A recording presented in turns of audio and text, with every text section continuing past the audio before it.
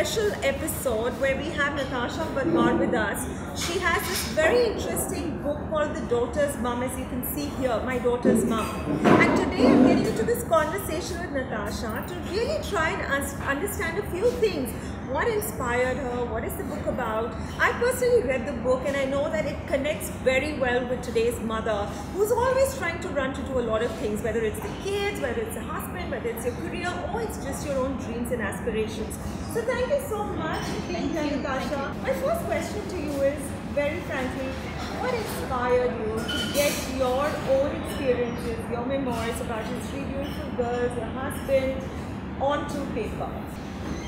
I literally started writing to talk to myself, right? To create, to bring the different parts of myself into a whole, right? Because okay, daughter is doing this, mother's doing that, wife's doing this, right. Person at work is doing something else, and you just feel like there's so many different parts of you, but you need a whole person to be a mother, to be you, to be yourself. Right. So literally, I started writing to myself. And then when it began to get an audience and it began to resonate with people, then became more and more popular. It really became a kind of a writing against judgment, writing against our fears, writing to push back all of these things that come in the way of you being your creative because moment. At the end of it, it's very personal. When you're writing about your family, you're writing about your everyday incidences. They are very personal. Yeah. Was there a block? What will people say? Are people going to judge me when I write it? Because there are a lot of writers out today who want to do things which are very personal, but there's always this fear, what will people think? How would you want to talk about that? I think what will people think is a fear that just crosses every boundary, right? You write fiction, poetry, memoir, anything. I mean, you write someone else's story and you're still, fearful. You're still surrounded with fears. Is it good enough? Are people going to judge me for even trying? To me, personal writing comes naturally. It's where I find the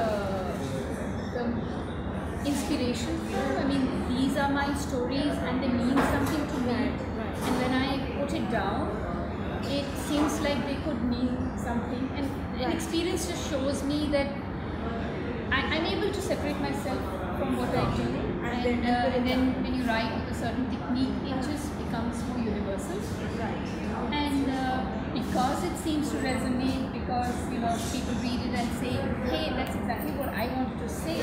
You think, okay, this is working. This is working. When I was reading your book, Natasha, there was, especially towards the end, there is a lot of instances and a lot of writing that you've done about the Hindu-Muslim thing, about the variations that have happened. There are experiences about your daughter. I still remember the one where she goes for a haircut, and the person asks her, are you a Muslim? I think in today's context, I'm just trying to understand how does that kind of thing bring effect, and how it was very beautiful of you to write that out, because even though people might not have that kind of connection where I have an Indian Muslim or whatever, the so-called divide within the house, we kind of see it every day happening. Yeah. What are your thoughts on that?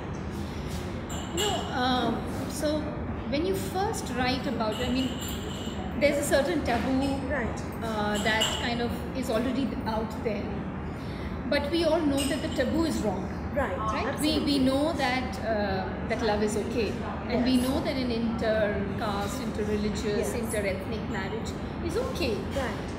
It's not the first people who've done it. We're not the last. It's been carrying on for centuries.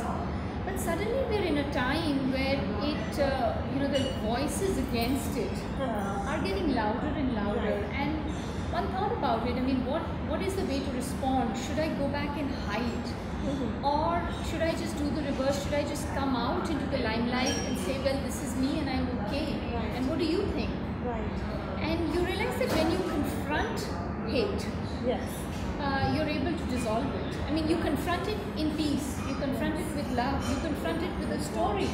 You're not confronting it with violence. And you confront it with your own innocence and the innocence of your children.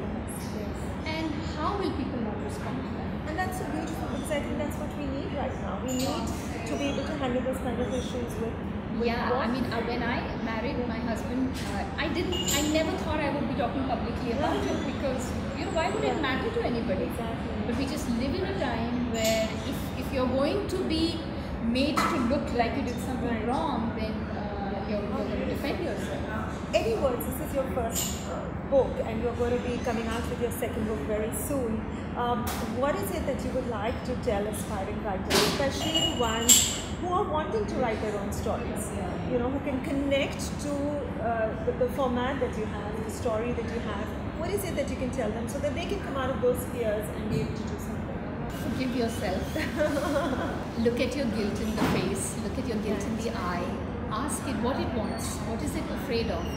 And, you know, literally, systematically, one by one, tick off those fears, and they'll become your friends, and you'll have stories to tell. How beautiful is that? Thank you so much. I think one thing very important that's come out from here is how important it is for us to give up our fears, how to get over them, how to understand them, connect to them, and then be able to do. And if that involves writing a book, why not? Thank you so much for being with us, Natasha. It has been wonderful. Thank you so much for watching us.